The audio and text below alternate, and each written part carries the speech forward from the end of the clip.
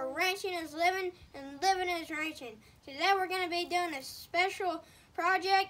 I'm going to be weaving the seat of a rocking chair, so let's get started. This old rocking chair has been around for a long time. It belongs to my granny, and she rocked my daddy, my two uncles in it, and I'm going to fix it up for her. To do this job, we're going to need some basic tools and some simple materials. We're going to be putting a rush seat in this rocking chair. That's what this stuff is, and it's kind of hard to work with when it's dry. So I like to take it, and I like to put it in a mop bucket and put some towels over it so it'll stay in there, because this stuff floats up when you put it in water. And I usually just put it in there for 15 minutes. Now here's the simple tools that you'll need. You'll need a hammer, a tape measure, a stake, and some scissors, and 2 clamps, and a cable staple gun. First, you're going to need to do some simple measurements. First, you'll measure the back, and then you'll measure the front.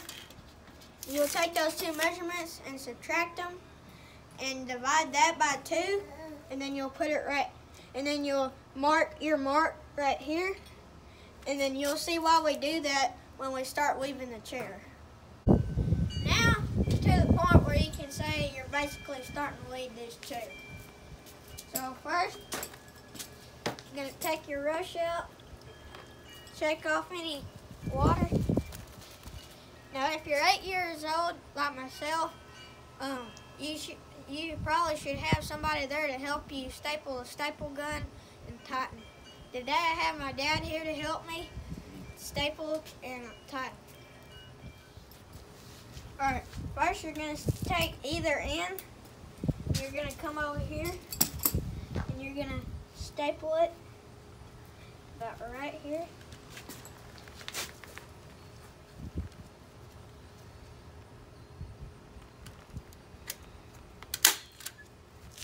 Alright, then when you get that stapled, you'll take your coal and go over the front rail, up to the middle, over the left rail, up to the middle, over the right rail, up to the middle, and back over the front rail, up to the middle, and set your coal down. Now, you need to come back and tighten these. So first you're going to pull real tight, and I'm going to hold my thumb when I tighten so I can keep the tension on it. And you're going to tighten over here.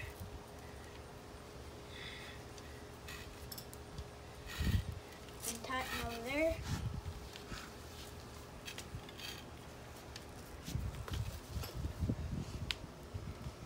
Just working these corners. And then you're going to take your staple gun. You're going to staple about right here.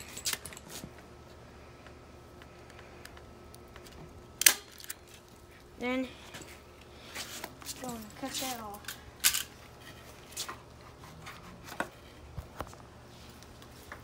So this whole chair, it has the same weave.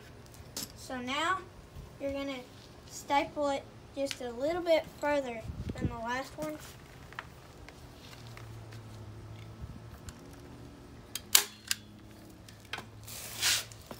Take your coal.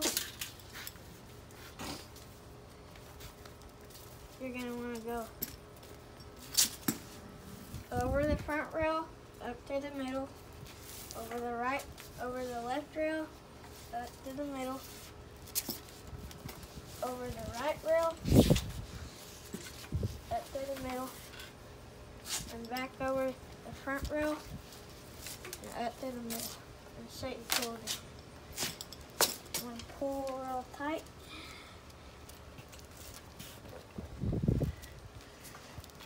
Just want to continue working these corners.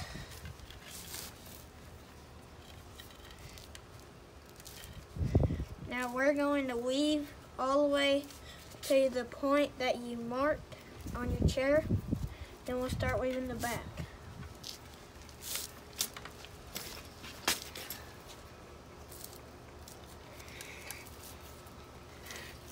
You're gonna take your staple gun and staple it a little bit further.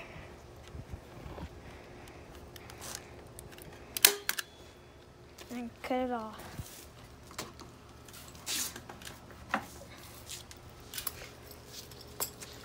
After you make about 3 passes or so, or 4, you want to take your stake and your hammer, and you're just going to want to put it on that rush and just tap it over some.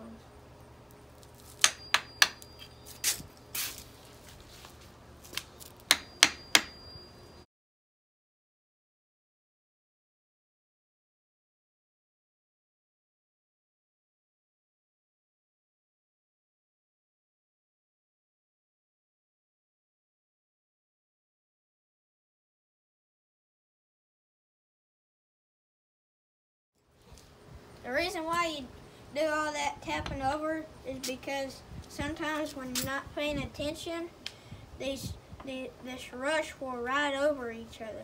Like that one will come over on that. So the time to fix all your corners and stuff is when you're doing it, because you can't go back and fix that when you got it done.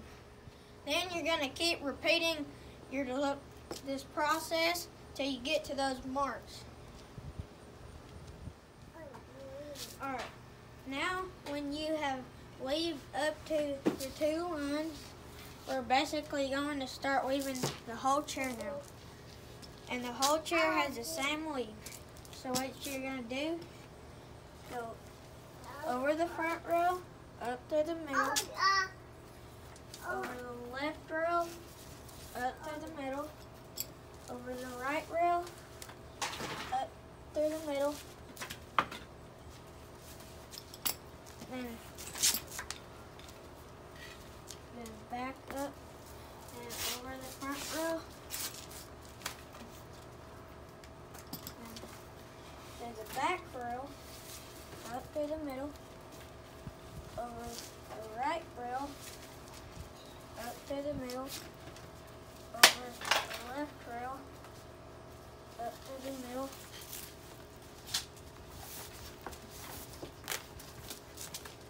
and back up, back through the back row, and back up through the middle.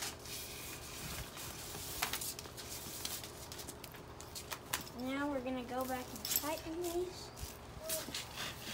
Pull really tight.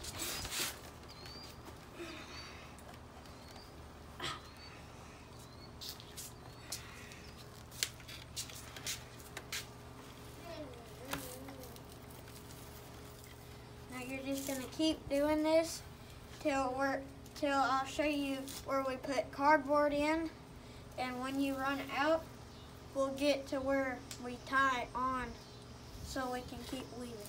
Hey guys, today we're in my shop continuing working on the rocking chair, so let's get started. Now we're to the point where you need to add on to your rush. So what you're going to want to do is, when you were weaving the last time, take that tail and take your new rush, and you're going to start off like a regular knot, make it X, and then go down over it like that, and then take the right strand and go in front of it and back there, right there. Tie that tight.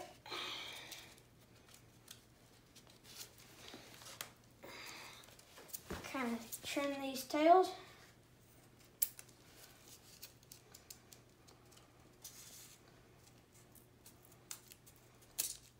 Now we're to the point where we can take off this clamp and continue weaving this chair. So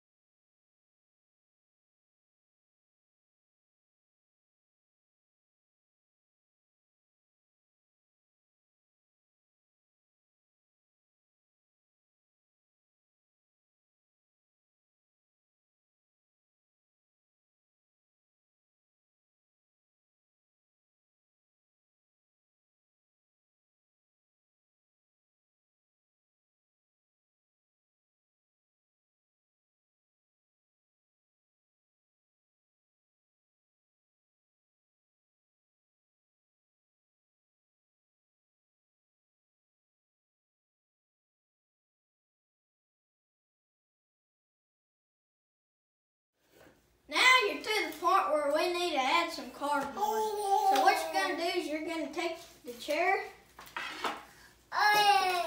just flip it over on the back, and you're going to get these cardboard triangles. And like when you're good to put the cardboard in, you're just going to like measure it right there and cut how the triangle looks like, and then do that on the back too.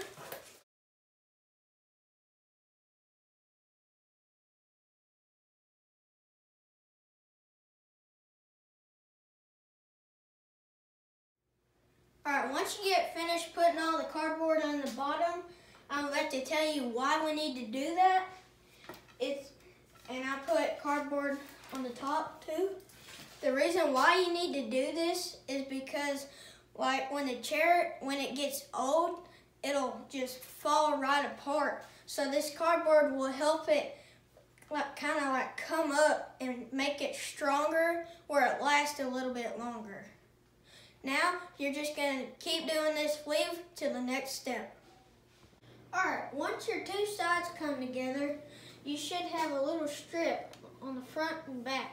So now we're going to start what I call a figure 8 weave. So now, if I were you, I wouldn't be using your coil since the middle is so small. I'll just use the end. So take your clamp off. You're going to go up through the middle.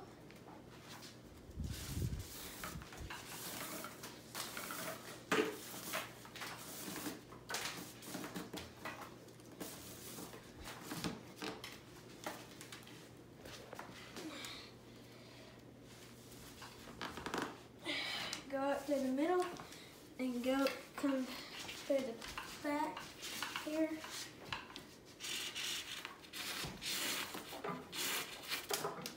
Then you're gonna, on the back, you're gonna come around.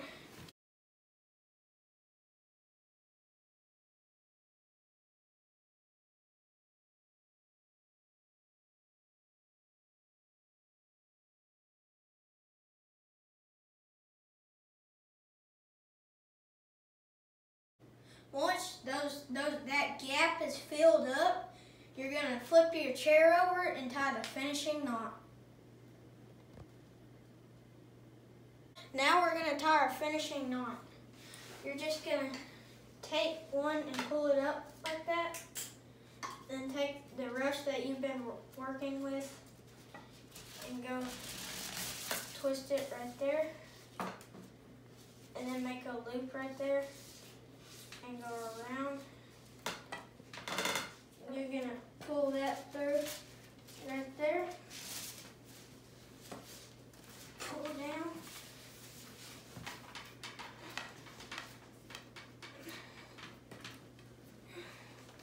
Then take your scissors. You don't want to trim too close, but you want to trim probably about an inch right there. And that is the finishing knot of this chair. Well, here's the finished product. I think it turned out very nice. As always, thanks for stopping by at Bo Tackett's Cowboy Bunkhouse, where ranching is living and living is ranching. And be sure to check out www.botackett.com. I'll see you in the next video.